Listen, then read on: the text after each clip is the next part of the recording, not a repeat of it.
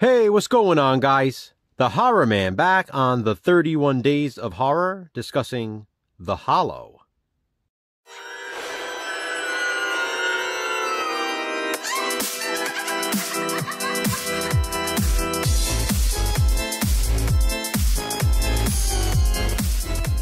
This video is obviously my sleepy Halloween review of the week.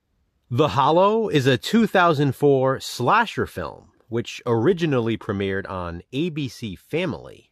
I remember watching it that night and enjoying it, but thinking it was a bit tame for my liking.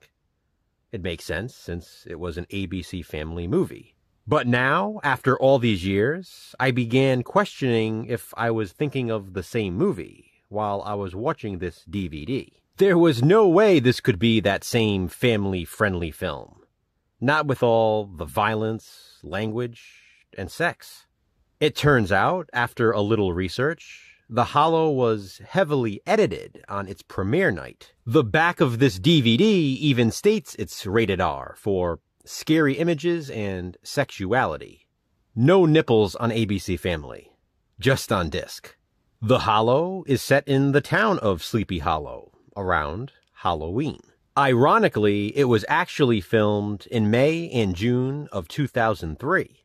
That fact is actually impressive to me, because The Hollow has a really good Halloween atmosphere. It absolutely looks like fall. It could have fooled me.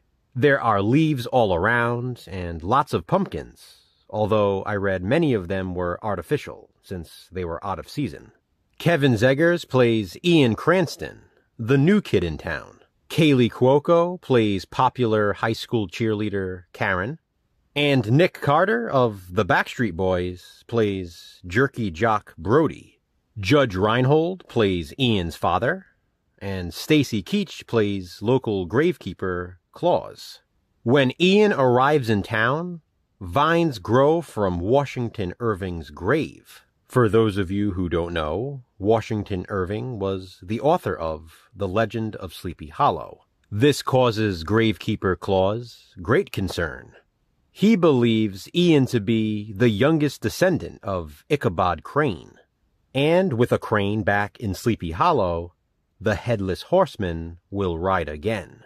As Ian and Karen begin a relationship, Claus tries to warn them of their inevitable fate. The Headless Horseman will come for Ian's head and kill anyone in his path. One by one, people in town are beheaded from a sword, wielded by someone riding a horse with a jack-o'-lantern for a head. But despite this and warnings from Claus, the annual Halloween traditions must commence. That includes the Haunted Hayride, and this year Ian is the host. The high schoolers do what they do. They play Halloween pranks, dress up in costumes, and have sex. And in the Hollow, they also lose their heads. Speaking of which, there is one scene in particular that gives a whole new meaning to the term giving head. I really love the setting in this. Like I said, the town looks ready for Halloween, despite having been filmed in May and June. There's a scene at the beginning of the film when Ian is telling the legend of Sleepy Hollow to the locals. The area around him is all decorated.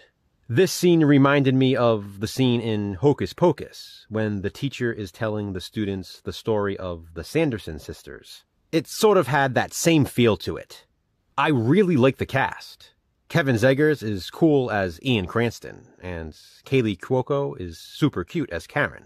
Nick Carter isn't bad as Brody either.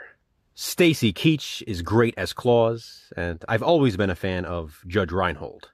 A good chunk of the movie takes place during the Haunted Hayride, which is super cool.